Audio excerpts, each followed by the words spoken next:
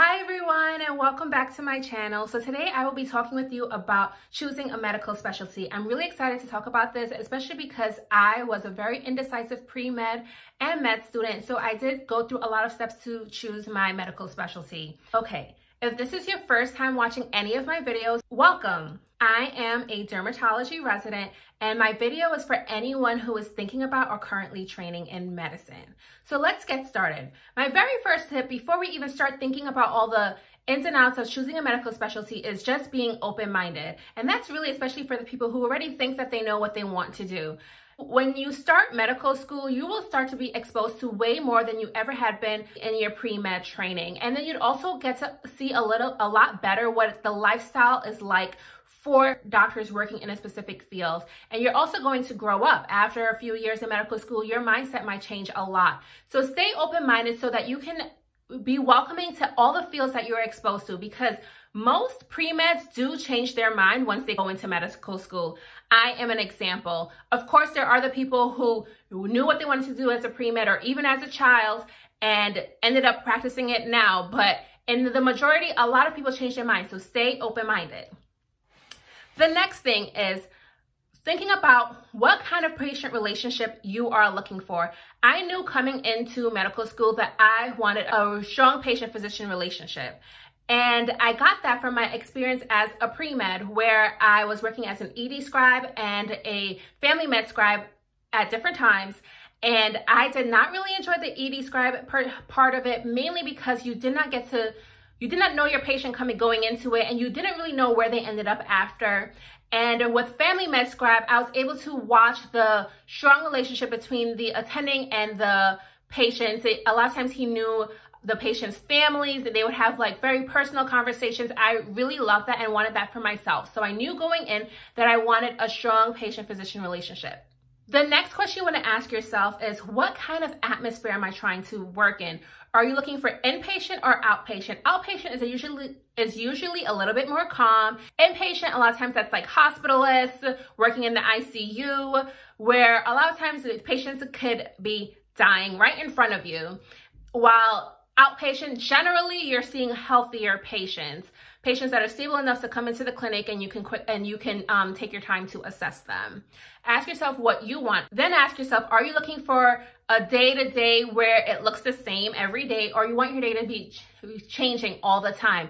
Or do you want to do procedures or surgeries? What makes you happy? And then, of course, ask yourself, what's making you happy? As you start shadowing as a pre-med, shadowing as a med student, and then of course in your med school rotations, ask yourself, what field is speaking to you? Which field do you think that is going to make you excited to wake up to every day? Residency is not easy, med school is not easy, and being an attending is not easy. So you need to find something that draws you to go into work every day.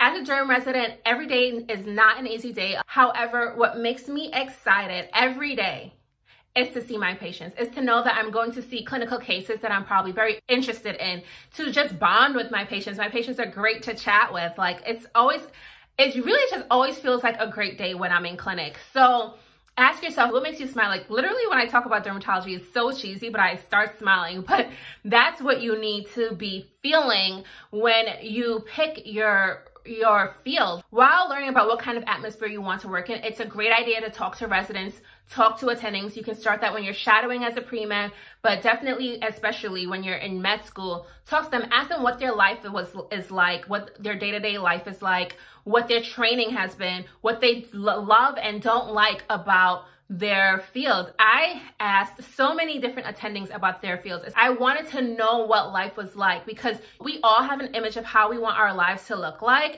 You want to be a happy physician, so you want to pick a field that will make you happy. Additionally, this is a great time to start getting role models in different fields. Your mentors also help you choose the field that you're in. I've met a lot of older attendings who told me they really picked a specialty because of the role model that they met, which inspired them to do the field as well. When I rotated in dermatology, my home institute's dermatology program is phenomenal.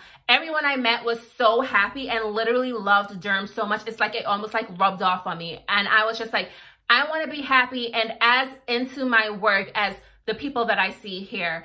So of course, make sure you're shadowing, doing research, talking to the residents, talking to the attendings, and even asking them like why they didn't pick other fields as well. When you talk to them about their everyday, what their everyday is looking like, and asking them, you know, what don't they like and what they do like, pay attention to lifestyle. And what I mean by that, specifically for me, I was not interested in working at a job where I would get 2 a.m. phone calls for most of the month or most of the year. And the phone call would most likely lead to me having to go to the hospital for an emergency. I could not imagine myself doing surgery at 4 a.m.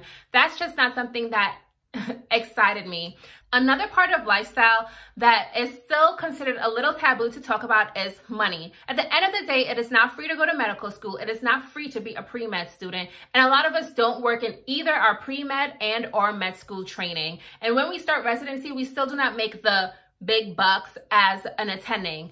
So money is part of the decision-making factor. You have to ask yourself, what are you comfortable with making that will make you relatively happy? Because at the end of the day, if you think you're working much harder than the salary you are receiving for years and years, you will be a disgruntled physician.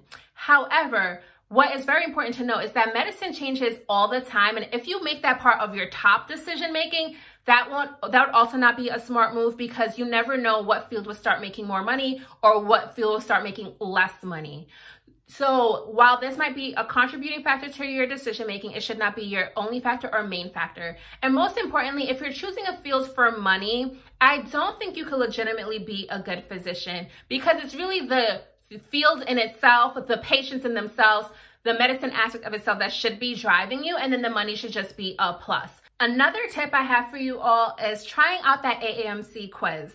I took it and it was really, really good, because it was able to suggest to me, it suggested to me a few different specialties, but dermatology was on top. And when I was not sure what field I wanted to go into, it made me feel a little bit better that they were like, oh, I do have the personality, or I do have the fit for dermatology. So if you have access to that website, check it out, take the quiz, see how it goes. Another tip I have for you guys is don't get scared because you think a field is too competitive. I say that because a lot of people shy away from fields because they don't think that they are good enough for the fields. And I was close to doing that as well. And here I am as a dermatology resident. So what I mean to say is, if you are passionate about something, go after it. I know people who did not pursue a field because they were scared that they were not competitive, and they ended up being very unhappy in their chosen specialties. And I even know some who then had to go through their residency and to figure out ways to get into the residency program of their choice. So don't get scared. Go after it 100% and do what you have to do to get into that specialty. Another important tip I have for you guys is that when I was choosing medical specialties, a lot of people were saying like, oh, I did this rotation and I just knew it was for me. Or I always knew I wanted to do this field and I started rotations and I know for sure it's for me. I was going through rotations and I was just like, not into it. Like, I couldn't see a field really that I was like that excited about. And then I did dermatology and I was like, oh, this field is awesome. But then I was scared about not being competitive. So I almost just like brushed it off. And then I was doing other rotations and I was just like, I still miss dermatology. I never had the Eureka moment like, oh, this field is definitely for you. Then finally, when I started doing more rotations in dermatology, including like my OAs, that's when I was just like, oh my God, this field is like bomb. I need to be a dermatologist today. Like, I actually had an attending who was a pathologist, and she told me that she never had the Eureka moment either. She really just did a whole bunch of rotations, didn't really like it, and pathology was her field that she can see herself in, and then she grew to love it a lot more. So it's all about being patient with yourself, being open-minded, getting to know the field, and it's okay if it takes you a while to grow into a field. A lot of people are, I think the problem is that so many people say that they have a Eureka moment, that you're expecting it to. If you're indecisive like me, you never have a Eureka moment. So be patient with yourself. Hopefully those tips were helpful. If you have any questions about how I decided to do dermatology, what else I did, or have any questions about specific specialties in itself, leave a comment below. If this was helpful in any way, press that like button so I know. Subscribe to my channel if you are watching my video for the first time or haven't subscribed to me yet.